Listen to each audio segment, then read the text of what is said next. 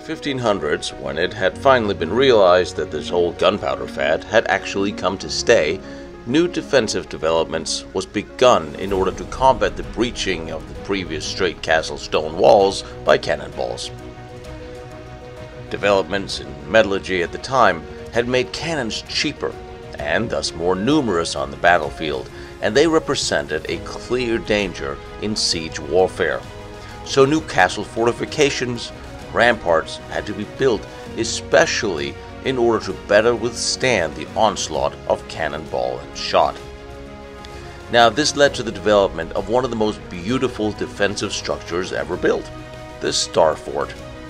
Originally designed in Italy, the concept soon spread throughout Europe, and although complicated and expensive sometimes to build, they would make sieges much more costly for the attacking enemy. Star forts were very different in their layout and construction than the regular straight stone-walled castles. Now I'll visit two of them because I want to show you exactly what I'm talking about.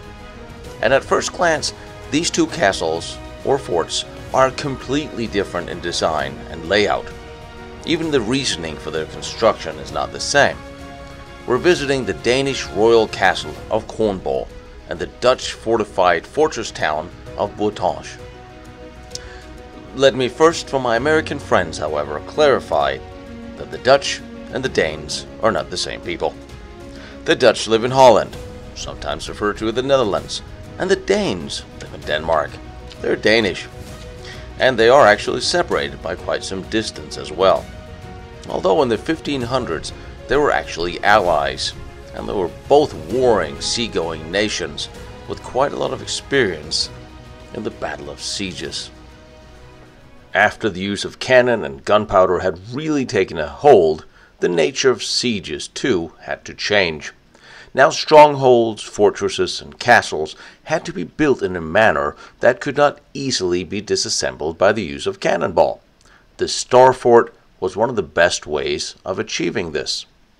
Now, several components were amongst key in constructing and defending a 16th century Star Fort. Number one, you needed a brilliant military engineer.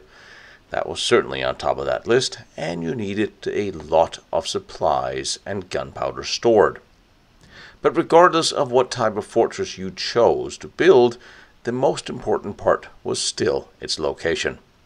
Where you choose to place your fortress is of key importance, and both of the forts we're visiting today were placed in a strategic place for strategic reasons, both where they could utilize the waterways for defense. And certainly the Danes are a seafaring nation, and they know a thing or two about water, just like the Dutch. They placed the Kronborg where they needed it to levy taxes. And the Dutch, experts in redirection of waterways, being a low-lying country, they placed the fortress of Bourtange to make full use of the waterways and wetlands for defense. And, just like Kronborg, they placed it right on a trade route between Germany and Spanish-held part of Holland. Of course, you also want your fortress at somewhat elevated position, or at least in one clear of natural obstacles. So at times forests and stray buildings were cut down so the men of the fort could observe all the approaches with an unobstructed view.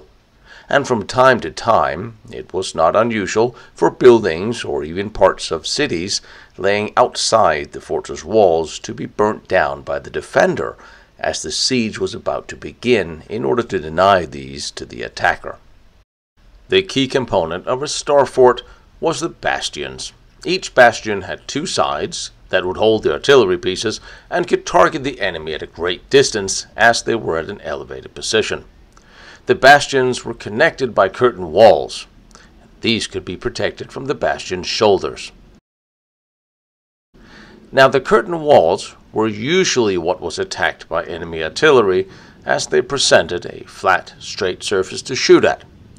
So to protect these, ravelins were constructed in front of them, both to split up an attacking enemy force as well as to protect the curtain walls from direct fire.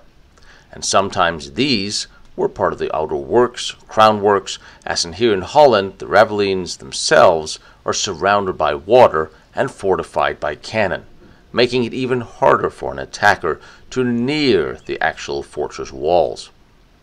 These were protected by glacis or earth walls facing the enemy, and should the enemy be able to breach even these, they were within clear view and shot of cannon and musket from the city walls themselves.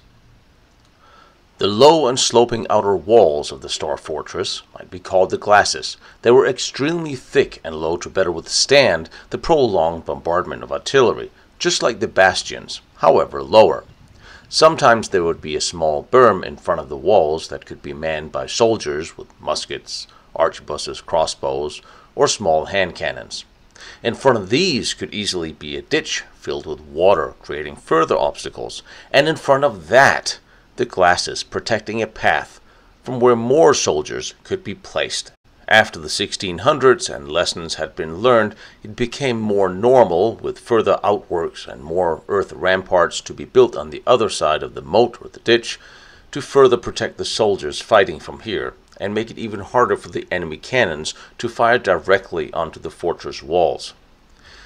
With more outworks, or glacis or crownworks, moats, giving the enemy even more obstacles to cross before getting to the actual city wall, and all the while trying to fight its way through the various outer defenses, the enemy would be under constant fire from the city walls as well as the defenders on the various breastworks outside the walls. Of course, the better a Star Fortress had been built, the longer a siege might last, and it thus became more and more important to stock enough supplies to feed the population and continue the fight, and thus withstand the siege and not having to fall through losses within. Or, of course, not fall from the occasional ruses that was perpetrated every now and again and caused the loss of quite a few castles throughout history.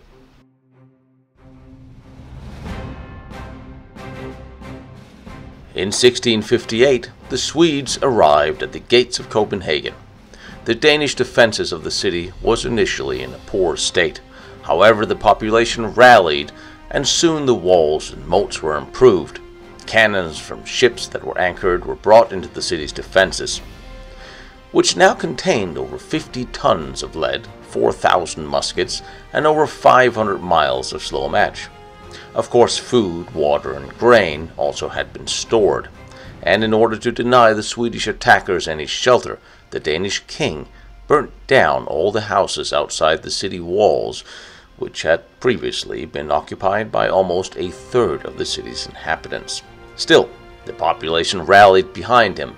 Both volunteers, women, and soldiers joined in the fight for the city.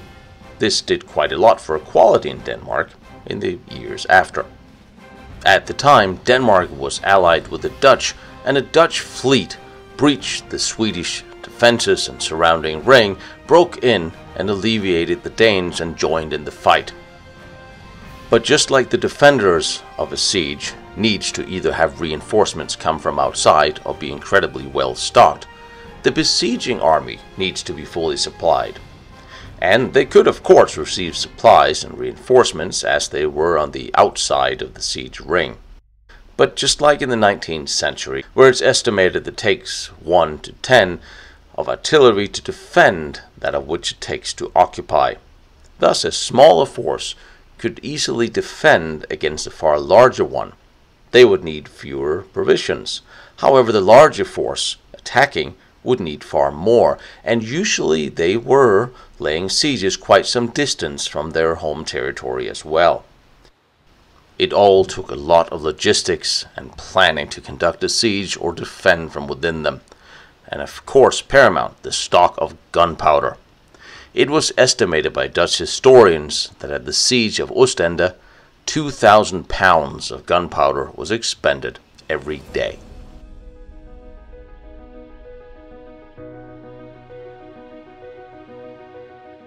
Kronborg translates to Crown Castle. It was built in the early 1400s by the Danish King Erik of Pomerania. One of the reasons for its location here was it was the narrowest place of the sound between Denmark and Sweden, and it put the castle in a prime location to control and demand taxes from the ships crossing the straits. At the time of its construction, the Kingdom of Denmark extended to both sides of this strait. Now, initially, the castle was not as large or elaborate as we see it today. It was a smaller two-story stone building that consisted of 4 square curtain walls. The buildings on the northeastern corner was where the king had his residence, and the southwest was a large banquet hall, which eventually grew to being the largest in Europe at the time. King Christian III had the corners of the curtain wall supplemented with bastions in 1558.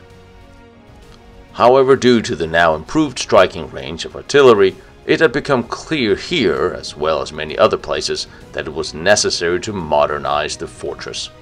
And after the Northern Seven-Year War in 1570, King Frederick II began the extension of the advanced bastions. And from 1578, the initial 2-story buildings was enlarged and heightened, and the gigantic ballroom had now been constructed over the chapel, and the elaborate sculptural work was designed and coordinated by Geert van Gröning, who by the sound of it also came from Holland. The King's and Queen's corridor was also enlarged at this time, and the exterior walls were clad with sandstone. And also this new castle was given the largest copper roof seen at the time. However, a great fire wrecked the castle, and yet today most people mistakenly believe this was a consequence of one of the Danish-Swedish wars. However, this was not so. The Great Fire was in 1629, and merely a result of 2 careless workmen. The fire had, however, gutted the castle except for the chapel. King Christian decided to restore the castle in its original look and shape, and by 1639 the exterior had been reconstituted to match that from before the fire. However, the interior was never fully restored to its former glory, and quite a few modernizations were made, including those for firefighting. Also, portals, chimneys, ceiling paintings, and other decorations were renewed in a more Baroque design. During one of the many Danish-Swedish wars, this one in 1658, and during the time of the siege of Copenhagen, where the town was surrounded by Swedish forces, who had also occupied a large part of Denmark, and now the town of Helsingør, which surrounds the castle on the land side. They had waged a ferocious battle both for Copenhagen and for the castle in Helsingør. With its 77 cannons, the entire city of Copenhagen at the time had just over 300 cannons defending. King Frederick III had appointed Colonel Paul Bierfeldt commander of the Royal Castle and ordered him to defend it at all cost. And should he fail, Kronborg was to be blown up to prevent the Swedes from getting it.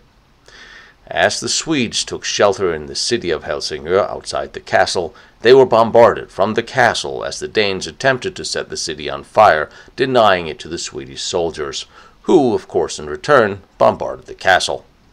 However, the Swedish forces managed to advance and take the first outer line of defenses, and by the use of a ruse, remember I warned you about these, they claimed that Copenhagen had fallen, and the Swedish soldiers started the full celebration, and the colonel, in doubt, surrendered the castle intact.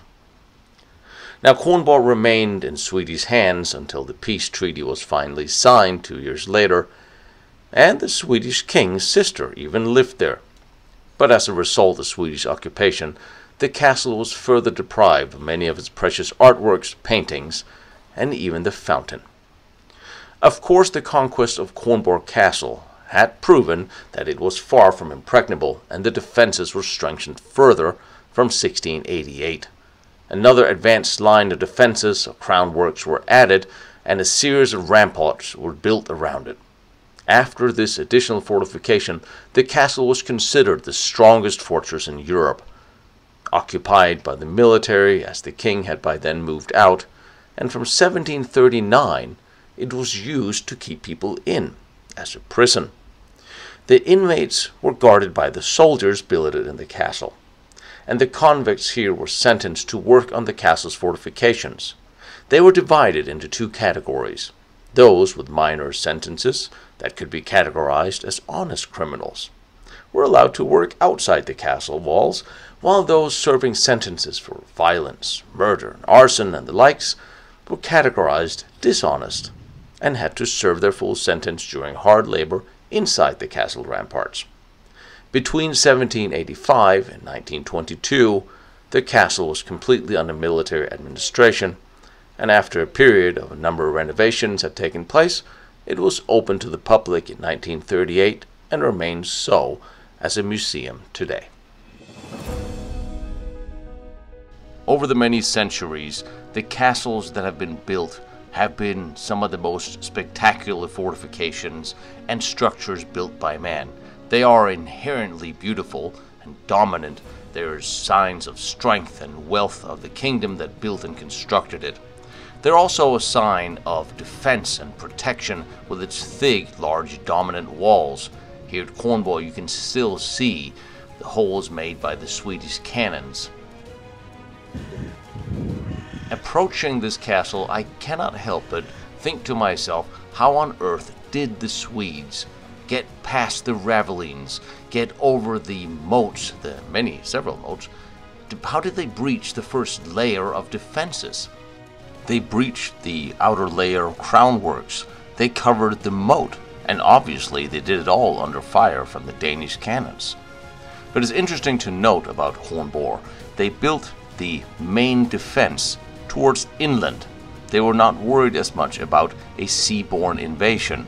Obviously, amphibious invasions and landings was not a thing of the time, and they expected a siege from within, from the town of Helsingør, exactly as the Swedes did, and it was in this direction the Danish castle was prepared to make its main defenses stand.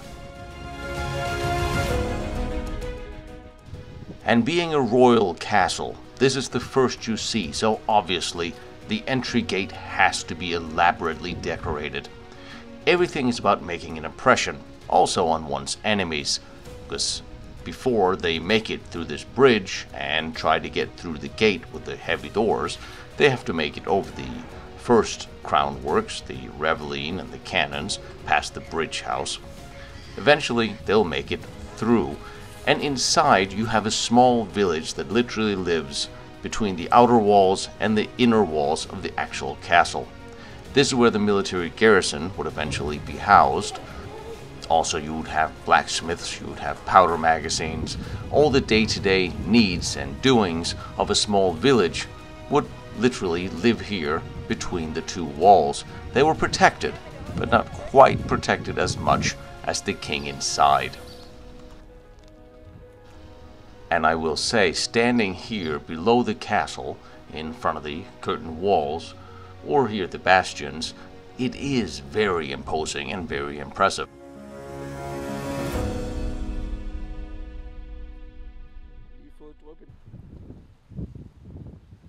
And having the bastions clad with red brick is for a good reason.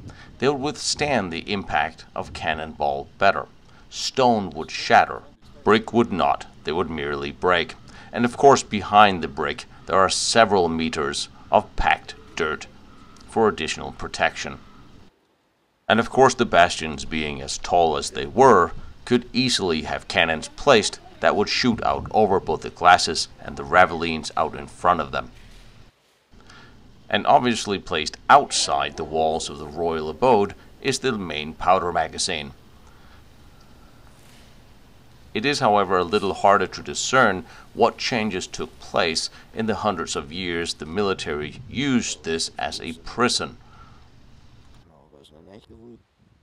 Another interesting aspect of the constantly evolving construction and design and redesign of the defenses of Kronborg is that you have no straight road leading from the outside into the actual castle itself. There's walls surrounded by walls where you have to make many turns, obviously under fire and observation, to get both through to the main entrance or through the walls with everything from deliveries to try to make attacks.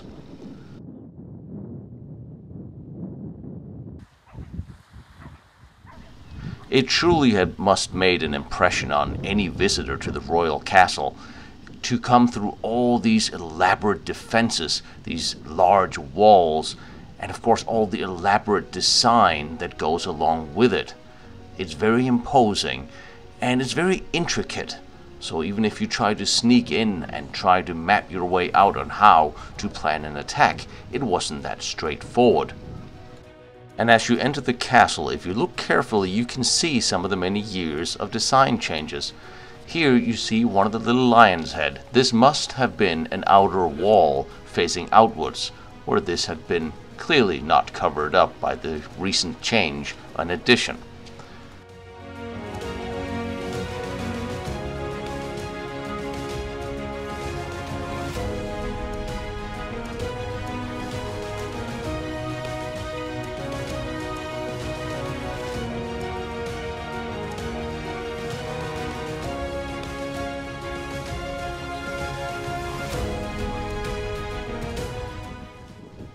And it's striking when you view Kronborg from above. You see how the ladder crownworks pointing inwards, but the seaside appears less protected by large walls. It would, however, be very hard for ship cannons at the time to elevate in any which way to hit the actual castle walls. However, for the defenders on the high walls to hit ships passing by would be a relatively easy task.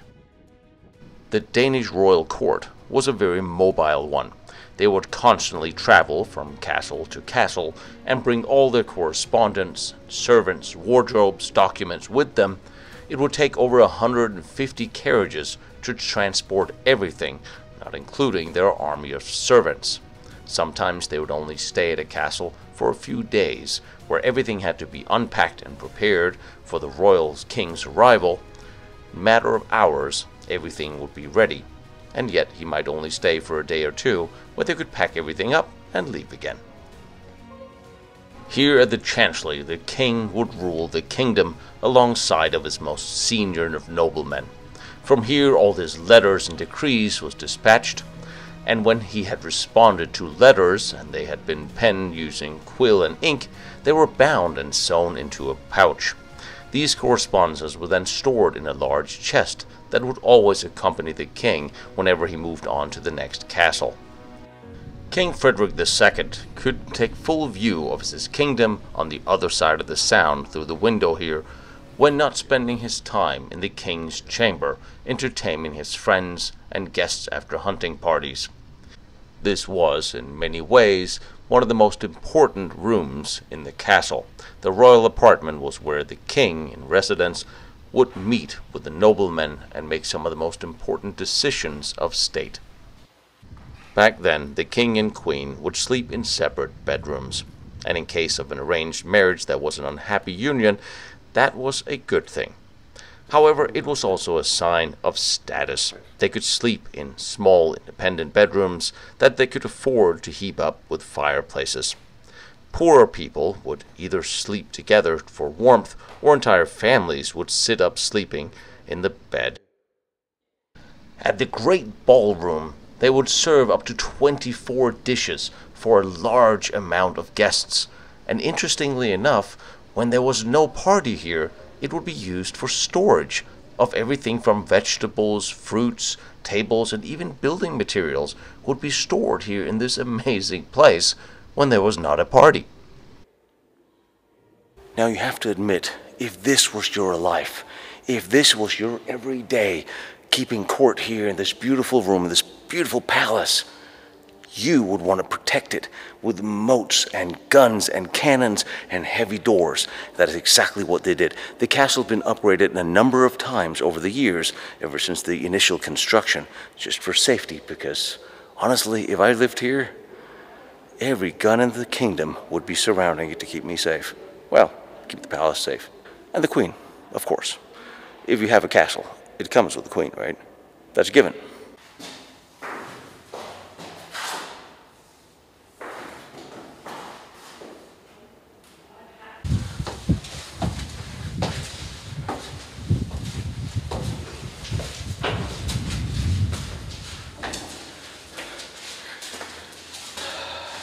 Completely different type of tunnels than what I'm used to. I'm in favor. As it is with all castles, the lower you go, the older the parts become, as many castles were built on existing structures, the first one here dating back to the 1200s.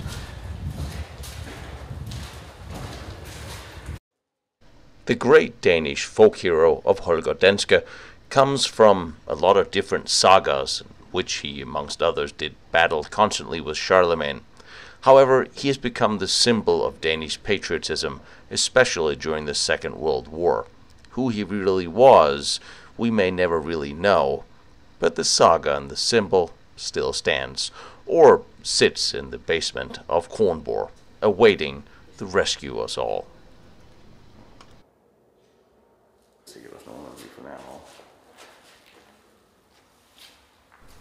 As we go on down further into the castle bowels, we actually are not underground, we are still on level.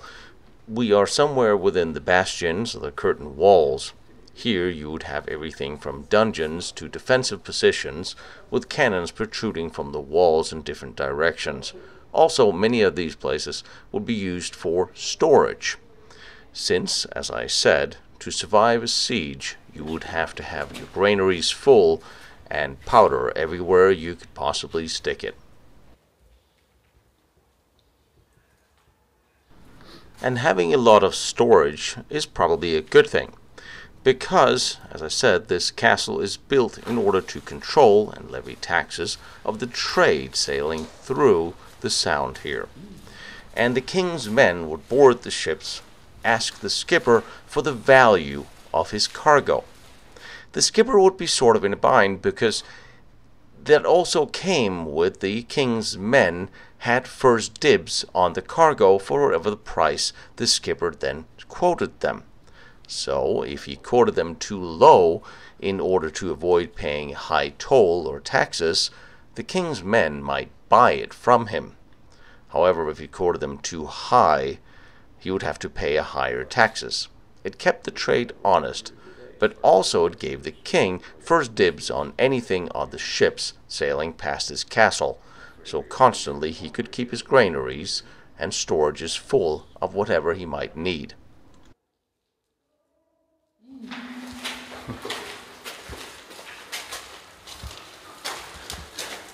People really were shorter back then, so we're just gonna duck.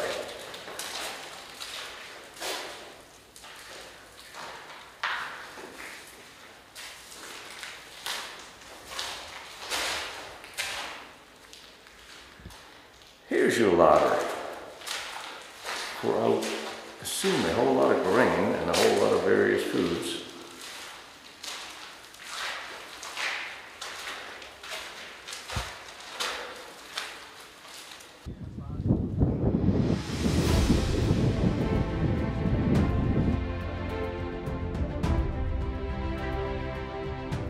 It's very interesting to note that the Dutch fortress of Bourtange was constructed much for the same purpose as the Danish fort, in order to control the only road between Germany and the city of Groningen, which was at that time controlled by the Spaniards after the 80-year War.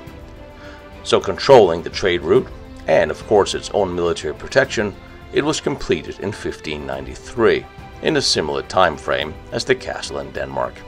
It continued to serve as a defensive network on the German border until 1851.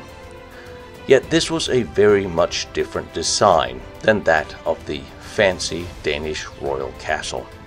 It was very much a star fort, and a beautiful one at that, but with low earth walls and brick, earth as it would absorb cannon shot.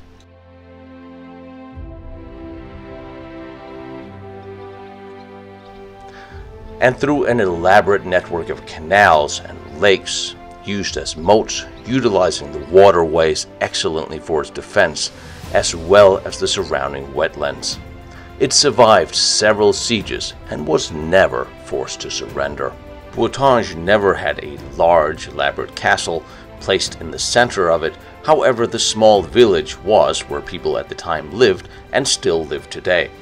The construction and layout made it possible for it to be defended by a very small garrison, and in the time of crisis and war, the surrounding villagers would pull into the castle, into the fortress, shut the doors and the gates, and take to the walls for defense.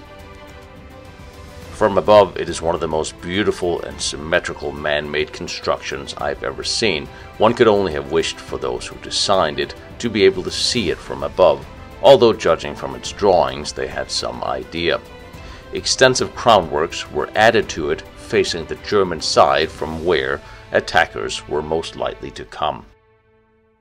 At the start of the 80-Year War, 1568 to 1648, the Spaniards took control of the city of Groningen and the passage to Germany through a wet, marshy area. William, the instigator of the Dutch revolt, deemed it necessary to seize control of this link between Groningen and Germany, and he decided to have the fortification built in the Bourtange passage. Soon after its construction complete, Spanish forces from Groningen besieged it, yet the attack ended in failure. Bourtange faced another siege in 1672 against the invading forces of Prince Bishop of Münster, and after capturing 18 cities and towns in the northern Netherlands before, they now demanded the fort to be surrendered. The fort's governor, Captain Protz, refused, and the Münsters replied with a frontal attack, which failed spectacularly. Thanks to the surrounding marshes and the time-tested fortification, this invading army was also repelled successfully.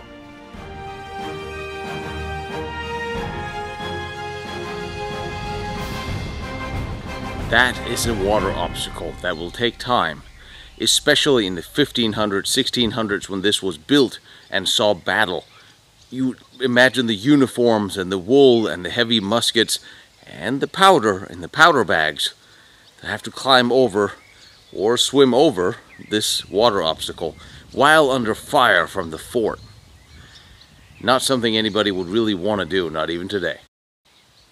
And on the outcroppings of the star, there would be battlements and cannon positions, just like right here, firing in every direction. That's why there's so many corners, so you can fire in every direction. With the moat on one side, and observation towers, and you have cannons in there, this in itself was a defensive position, where you'd had cannons and men on this side, and then another moat on the outside, ringing the outer defenses, and a lot of flatlands for the enemy to traverse to get to it.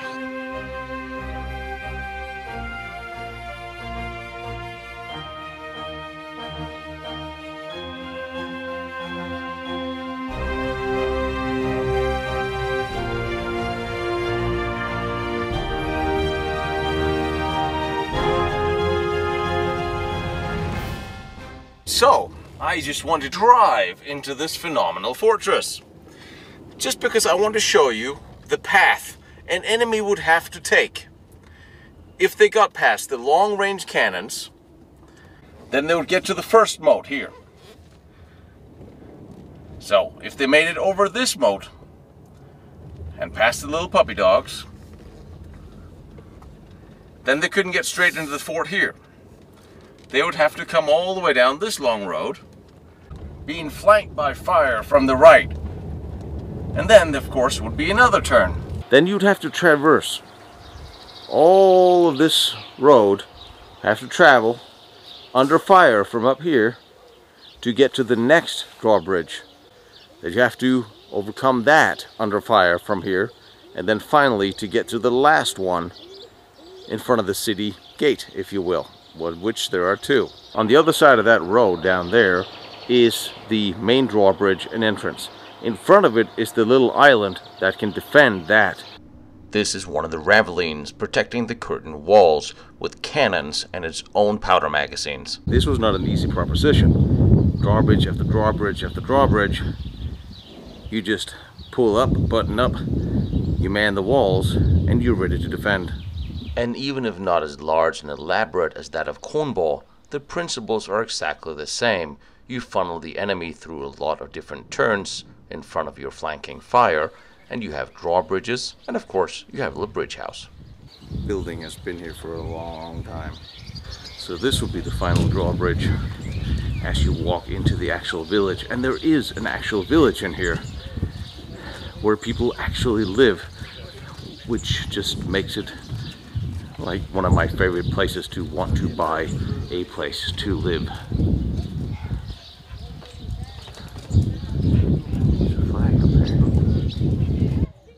And here we're meeting Hendry, the manager of Bourtange. And I will say, this gate is not that much smaller than that of Kronborg. Well, it was built in 1580 because it was one huge, I don't know the exact word, wet area around here, and there's only one sandy road was there. And on that sandy road they built this fortress because the city of Groningen, it was in Spanish hands at that moment, and so if they built this fortress, the city of Groningen could be defended. So that's why they built the fortress over here. And then several years later it became bigger and bigger and bigger, and around 1740 it was as it looks like now. And it's now completely rebuilt to that situation, to that period. And several times it was attacked, but never was it taken in by any enemy. So you are the first who took in the fortress today.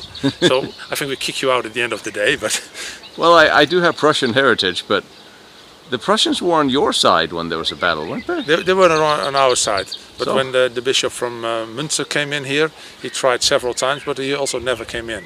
And once he offered 200,000 guilders to the captain of the fortress, and he answered, "I got 200,000 bullets for you. To come here you need boats," but they didn't bring boats here because there's no sea or anything in the area.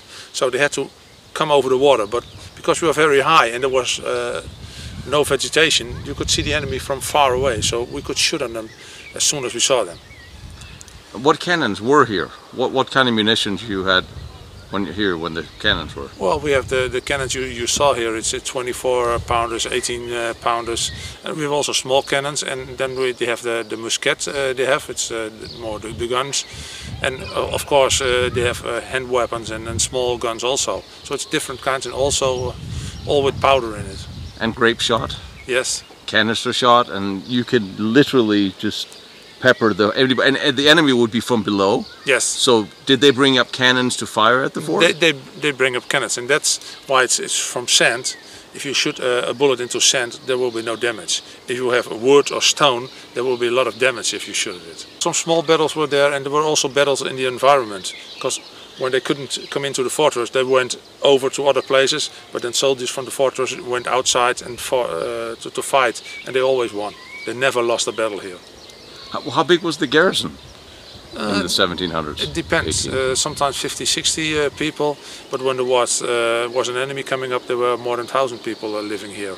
So there were soldiers coming out from Groningen, from Winschoten, from all places around here, and they were then in the fortress. So all the villages, so there was a village here that existed?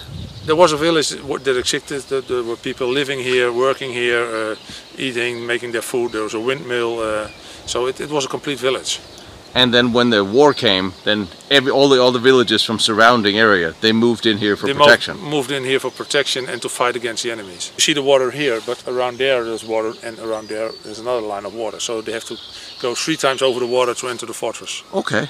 So what was that, the same armament of cannons out there, or were they smaller? They were smaller. They were smaller, yes. So they could pull in here, and these could shoot over them? These could shoot over them, because these can shoot about between 500 and 1,500 meters, so they can shoot over and reach the German border if necessary.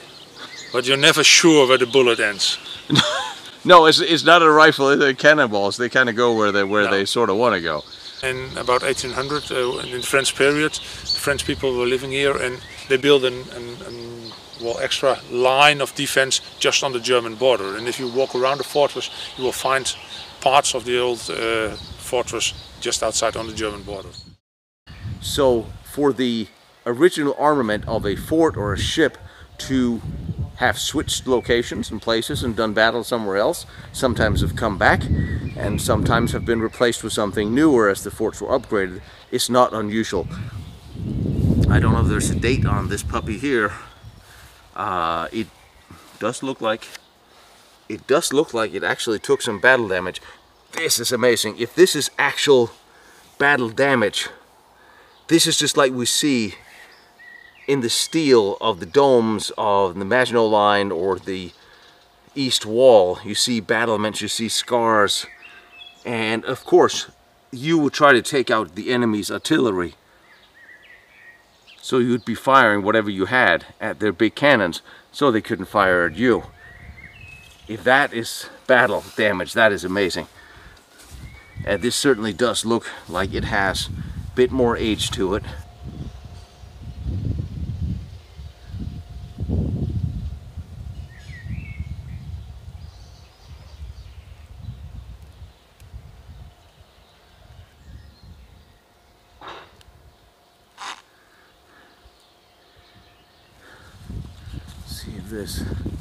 They do look like they're a pair. Similar armament. This has deep scars too. Look at this.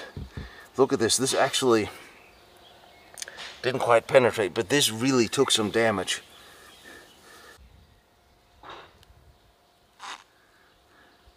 Probably why they were decommissioned. These two cannons comes with a story. I don't yet know what that story is, but they came with a story, and they were from 1793. 793. I cannot wait to hear what the story is with these, because they took damage, and they took damage during battle. We see two cannons here at the fortress, and they are both from about 1800. And they're built in the French period, and it was Napoleon who came to the Netherlands and took these cannons with him, and when he went back to France, or after this period, the cannons stayed here at Bourtange. So I mean, when he went back to France involuntarily, when he got kicked back to France, or when he, after Russia? When he was kicked back to France, and then well, he didn't take with him all his cannons, so they stayed here, and after we started rebuilding the fortress, we found cannons and we placed them back here. These are Napoleon's guns. I wonder what story they could tell. Every weekend on Saturday or Sunday we shoot with these cannons. Only not with the real bullets, because if we shoot the bullets they will end somewhere in Germany, and that's not good. If you look at the star from above, you can see all straight lines between the stars. So with only a few people you can watch entirely around the fortress. So that's quite easy. Also the marketplace, the middle of it, from the middle of the marketplace you can see all counters, all points of the fortress. So with only 6 people you can do communication. And if you stand above here, you can look out over the environment, and you can see the enemy from far away coming up, because it's the fortress and then it's a huge area around it with no vegetation.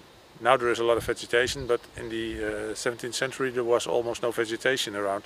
There is a difference between the eastern stars and the western stars, because from Germany there came Bernard von Galen. He was the bishop from Münster. He came in and wants to take in the fortress, so there was more danger from the German side, so there are more cannons on the German side.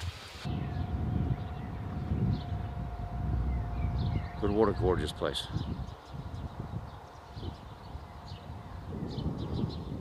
See the original buildings, see the arches up by the windows. Obviously they've been reconditioned, they've been repurposed, cleaned up, so there can be lived in, but they're still the same buildings. And here inside this star, one cannon over there, an observation post, is the mill. Now, when this mill was built, I'm very curious to learn. It would be somewhat exposed.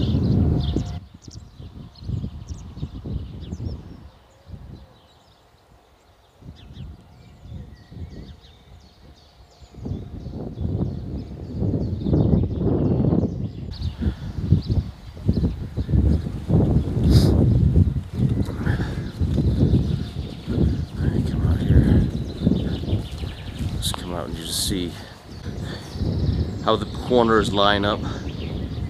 You walk right down here in a straight line, you get to the city center. Now the windmill that's here, it actually stood in this place, and it's been standing here since the 17th century. This one is a replica because the old one, well, didn't make it. For the windmill, it's standing here, and it was used for production of meal, and so they could bake bread in the fortress here. But if you come from abroad and you see the windmill, you take your cannon and you shoot on the windmill. So if there was an enemy coming up, they broke down the entire windmill. But then they had a problem, there's no food in the fortress. So if the windmill was broke down, there is not a windmill, or not a windmill, a mill inside this building, powered by horses. This is the other mill where the horses were. This is the other mill, the horse-powered mill. We can go in and you can see how it works. Don't we need horses? Yeah, we need horses, but maybe I can try. But No, I think you should let me do it. But Okay. you will not. It's stuck now. But normally they put on a horse like here, and then it's all going down, and it makes a lot of noise. But I think it's years ago that there was a horse using this mill. And this is where you grind the actual flour. Finally, the flour comes out here. It goes from this one to this one, and then this one is getting turned, and the small one turns. In this there are the two big stones, and then the flour comes out here. Of course, mill wheels. It's a mill, only it's inside. Yeah. And But there's no all this mechanism is just to turn those two stones. So, yes, that's where you get the term millstones from. that's the millstone. Yes. You probably have a couple of old millstones laying around out here somewhere. There's one just at the entrance of the building. That is an old millstone. That's an old millstone. That it is. It's a completely old millstone because you can see it's a hole inside and it's used like as a millstone. And you can see it's a lot of damage on it, so it's been used a long time. And there, of course, is the church within the walls safely. I know there's a placard in stone on the other side of the church that, of course, I can't read because it's only in Dutch. And when was the original church built? There must have been a church on this place before. About 1600 it was built. Beautiful. And then this is rebuilt around 1800. That's what 1800. So did they tear it down and build a new church? They built a new, bigger church. That's what I thought. Yes. Look at the cut on this building. This is not a 90-degree angle. It's like just so it's cut to fit with a walkway.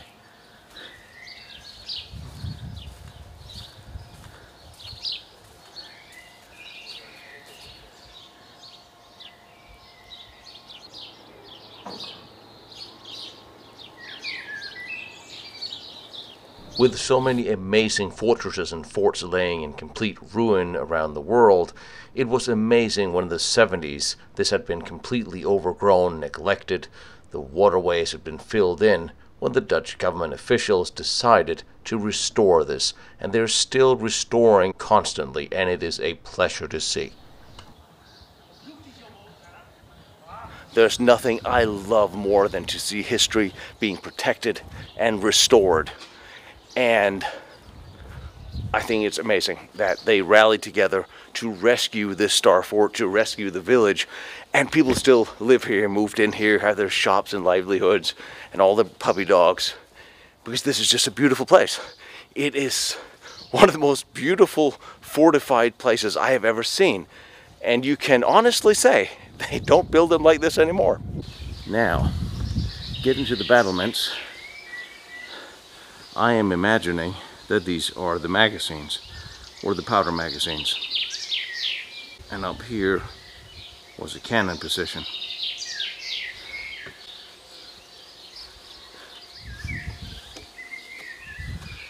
And here you would have, imagining one of the battlements.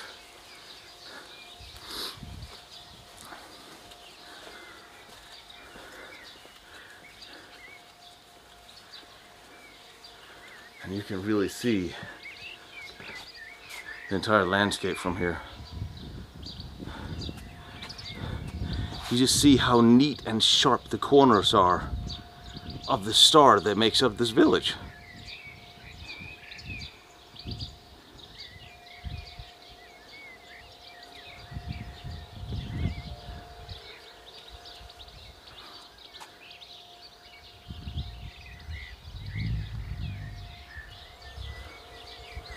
Although honestly, battlements are battlements, I think this is the bathroom. It does have all the charms and hallmarks of an outhouse. If I look back there, I'm seeing a cannon position. I'm seeing a fighting position. I'm seeing a moat. But when I turn around and I'm looking at this, I'm seeing a toilet. I literally am seeing an outhouse.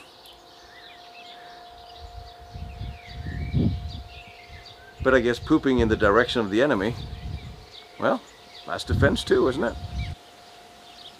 That's a beautiful historic place where you can actually live in here.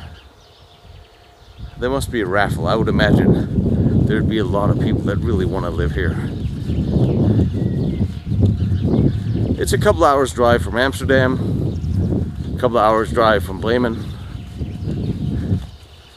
It's might be considered a little remote, but it's peaceful and it's beautiful and it's historic and it's quiet. I appreciate the quiet part, I truly do. So when I'm up here now, no, it's not a powder magazine. It's in use if there was danger, and you could not go out over the bridges. You could go out of the fortress through this place. Just go out here. There was a boat lying, and you could fly away from the fortress. But you would think that if there was danger in the fortress, it would be surrounded. Yes, maybe, but people could leave the fortress through this. And also, if there was a fire or they need water, they could go through this and get some water out of. See, what we also have here is a sortie port. You see, the battle would not just take place on the bastions, it will also take place sometimes underground. Tunneling was a widely used part of siege warfare. However, on these two forts, both surrounded and inundated by water, it would be less likely to happen here. However, sorties were most certainly used, where in the dead of night, a group of soldiers would leave the fortress and harass the enemy camp, or outright assault or attack them, and depending on the situation, reinforcements could also enter through here. Dignitaries could flee, or supplies could be delivered in the middle of the night, especially messages to and from the outside allies that you hope that will one day come rescue you if you need your siege alleviated. 17th century, the powder magazines were in the fortress, and we have one small and we have one big powder fortress. Oh, double doors! Double doors! Double doors from the... Double doors, huge walls, 1 meter. So it's a movie theater. We show a movie about the fortress here normally. And this was the former powerhouse. I wonder if they put a well in front of the powder magazine. This is the new powder magazine, which would hold 45,000 pounds of powder. And the walls are 1 meter thick, and of course it was nicely restored. It should be safe. Now it's safe. And then you have the well right next to the powder magazine. Yes, Is that by accident, or? I think it's by accident, yes. Because if it's really burning, there's no water in this. No, and you're not going to get to it in time. Never. And the roof was built with a weakness, so that if the powder should explode, the walls would hold, but it would go vertical into the air and not destroy the surrounding buildings. That is pretty advanced for 500 years ago. The offices, the most important people live close to the center of the city, and the soldiers, the poor soldiers, they live at the outside of the fortress. So this was a soldier house. So were all the soldiers volunteers, or were the conscription? Mostly volunteers. There were only a few living here all time. Mostly the volunteers or people just were told, come to the fortress, you have to fight. But Holland has a pretty rich military tradition and naval tradition. Yes, but here it's a poor region, and normally there were only 50-60 persons living here in the fortress. So if there was any danger, they came out, and there came a lot of soldiers from other places. So they were all volunteers. This is an interesting representation of the room back in the day, because the room was where you lived, where you cooked, where you had the heat. Yes. And the beds. Where they slept, the beds, and they're very small, the beds. Well, people were smaller back then. Yes, but they didn't lay down where they were asleep, they were just sitting. Because they thought if the blood came to the head, they will be killed. So really? Yes, that's what they thought in that period. And also, if there are soldiers and you are sitting and you have to wake up, then you can just run out your bed and go out for a fight. We had some very strange beliefs back in the day, didn't Yes. we? At least the kings and queens, they laid down in their... They had huge beds, but Normally the soldiers, the officers here, they didn't lay down to sleep, they just sitting. So the 17th century. Yes, 17th century. So they actually have they've had water. They had water here. Here. They had actually had a well with a. So yes, was there a pump? well. Was there a pump or was there pressure? No, there was a pump. They had to do it by hand because here it's the. And that's the pump. It's the pump. Yes. But it doesn't work anymore. But that should be wonderful if it was. Stove heat, everything. Yes, and it's for heating and it's for cooking. They look like powder kegs, but I'm guessing they're not. I don't think so. I think it's for meat or fish to be kept in. From the peak they were pointing like this, so you should protect your breast as most important. Because with shooting, they were not shooting so good like today. If you shoot a bullet, it should end somewhere in that period. So mostly you should be protected because you were fighting man to man. That's the best protection you need. So this one is to get some distance with your enemy. Well, here you have a sword and you know what to do with a sword. This one was not armed with any musket or something like that. The ruffles on the shoulder, or is that just a design? It's just design in the clothing from that period. And the shape of the hat, I've seen the Spaniards, that was a similar design? It's a similar design, yes. Actually, I'm always impressed with how advanced boots and shoes were back in the day.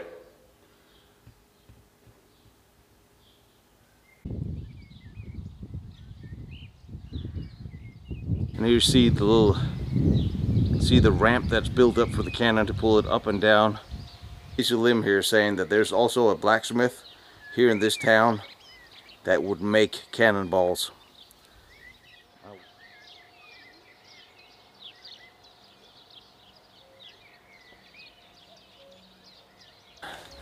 This is just phenomenal.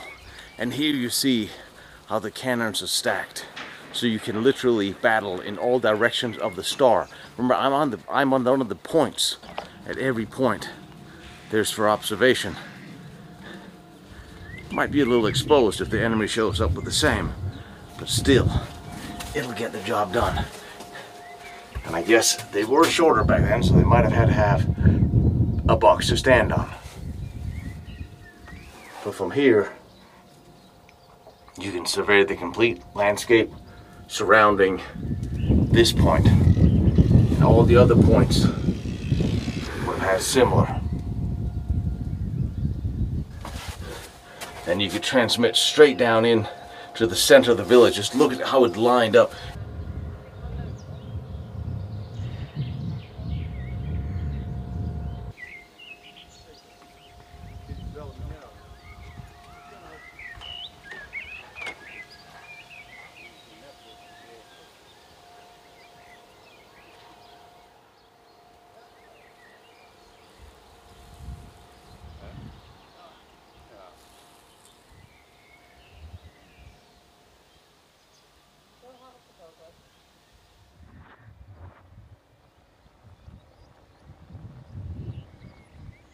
When you're here in this star on the observation tower and you look down the lines, you can see how the water separates the small islands, and you can see the next observation tower. So signaling completely possible. You have a cannon right here. Certainly with smaller weapons you could protect each other and lend mutual support if one side was about to be overrun. It could be protected by the others.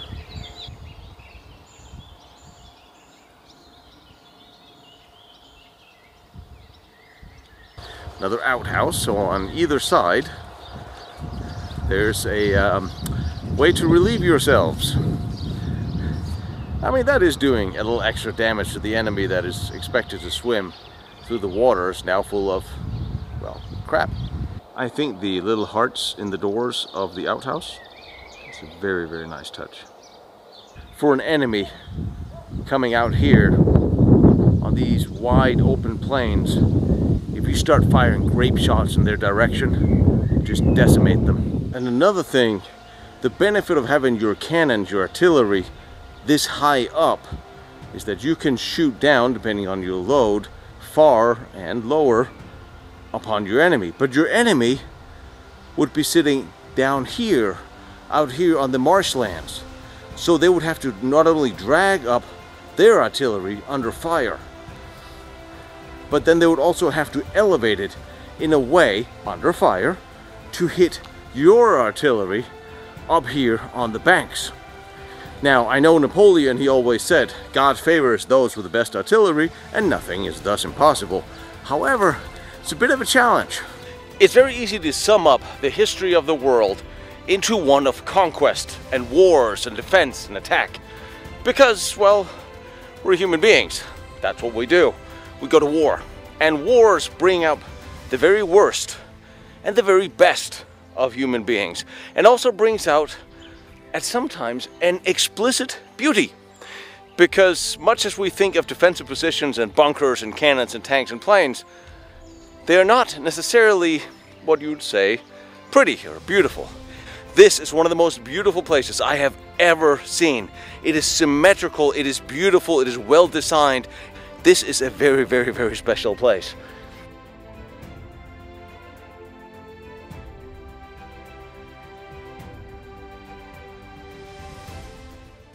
I hope you enjoy history and military history as much as I love bringing it to you.